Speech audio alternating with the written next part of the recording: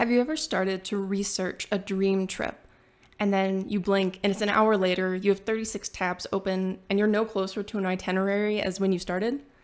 I have been there too.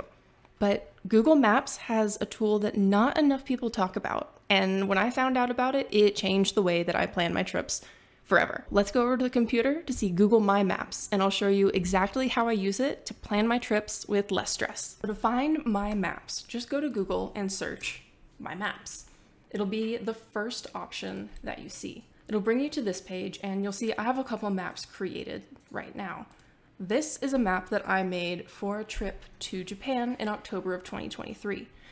I have a layer for hotels, restaurants, indoor activities, and outdoor activities. And I'm gonna show you exactly how to set this all up. We start at our dashboard and we hit create a new map. We start with an untitled map that looks just like Google Maps would. I'm gonna plan a trip to Sapporo because I really want to see the snow festival. So I'll save it.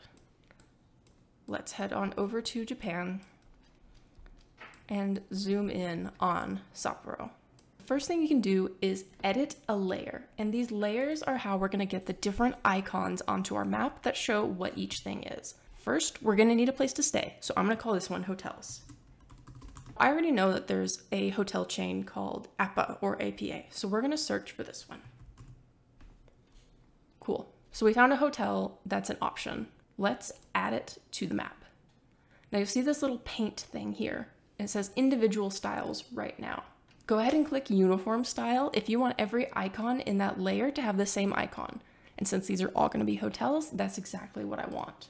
So to change what it looks like, we're gonna hit this little paint bucket that shows up next to all items. And I'm gonna do this little bed icon and I'll make it purple. Now, when I zoom out, I can see I found a hotel in this little area. I also wanna add some activities. To add another layer, just click add layer. I'm gonna name this one outdoor activities. While I'm at it, I'm also going to create layers for other kinds of activities like indoor, shopping, and things to eat. Now we need to add an item to each of these layers so we can customize what it looks like. So just for fun, let's click on Historical Village of Hokkaido and add it to the map. So it looks like Historical Village of Hokkaido got added to my Eats layer. That's because it was highlighted when I clicked on it. But no worries, I can just drag it up to outdoor activities. And now that I have an item in this layer, again, I can change the style to be uniform for the layer. And let's change outdoor activities to yellow to be like sunshine. And there are plenty of icons to choose from.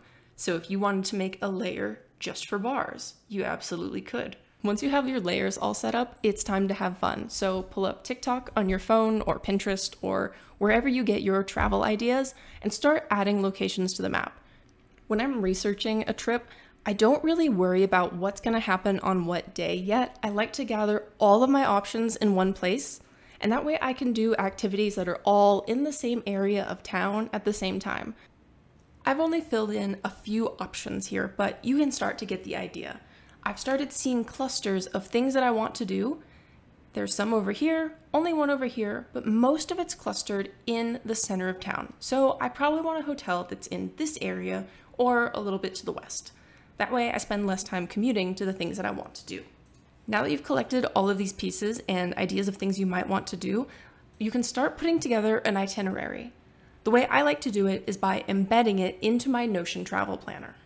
Embedding this map into a Notion board is pretty easy. You just need to come copy the link from the Share tab. Make sure that anyone with the link can view. Head to Notion, paste it, and embed the Google Map. From there, you can use a pre-built planner or build out your own itinerary however you want. Now that you've planned an epic trip, it's time to save for it. I built an easy-to-use spending tracker in Google Sheets. You can see how I did it at the video right here. See you over there.